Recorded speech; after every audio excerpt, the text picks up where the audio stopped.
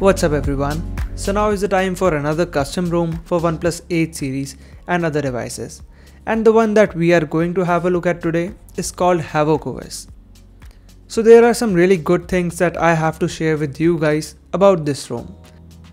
So before we get to that, make sure you press the subscribe button so that I can keep making more videos like this one in future.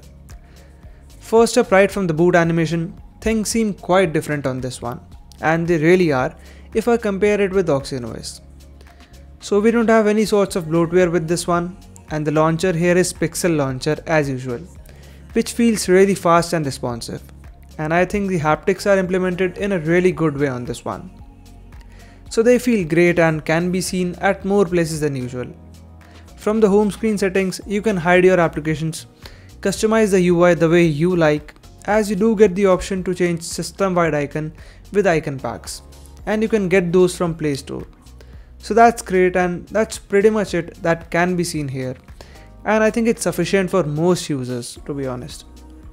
Now if I talk about the gaming and performance aspect, well, I tried all the normal applications that one uses, from social media ones to the popular games like BGMI and COD. And if I talk about BGMI, well, there were no problems with it, as the device could handle it on smooth and 90 FPS setting, and the heat up is well managed, but the device starts to heat after 20-25 minutes or so. The game ran smoothly at close to 90 FPS most of the time, and the experience is really good, I would say. Even better than OS, as the performance was consistent and I could breeze through all the games really easily.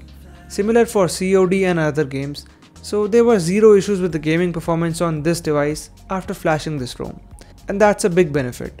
We also get a dedicated gaming mode and an FPS counter with this ROM, and you can disable your notifications, disable auto brightness, and that helps a lot in giving a better experience while gaming, and I appreciate those features a lot.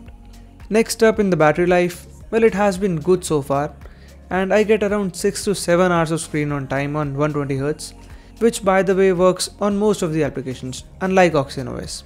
So it does give up some good screen on time on 120Hz, and in case you are wondering, yes, Warp Charge 65 also works, and you even get the voltage and current readings on your lock screen, so no issues with that as well.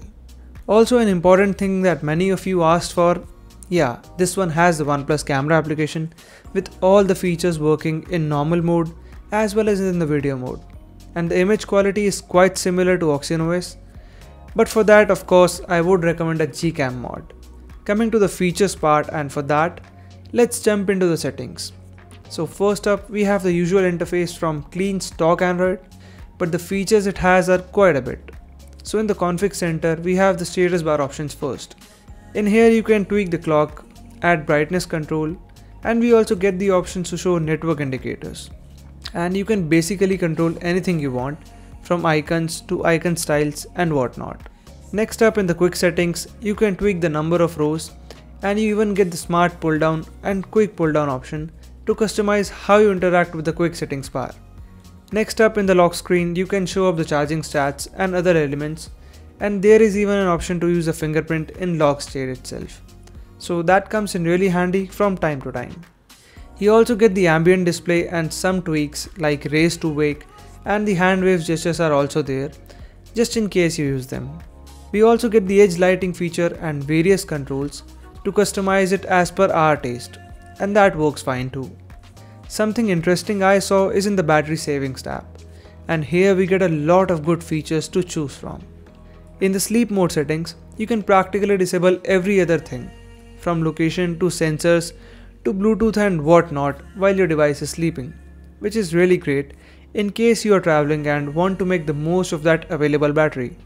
Another good feature that I found is the smart pixels, and in this feature, the device will disable the amount of pixels that you wish to, and this will save a bit of the battery juice in case you don't care about the pixel density, and I find this to be a really smart feature.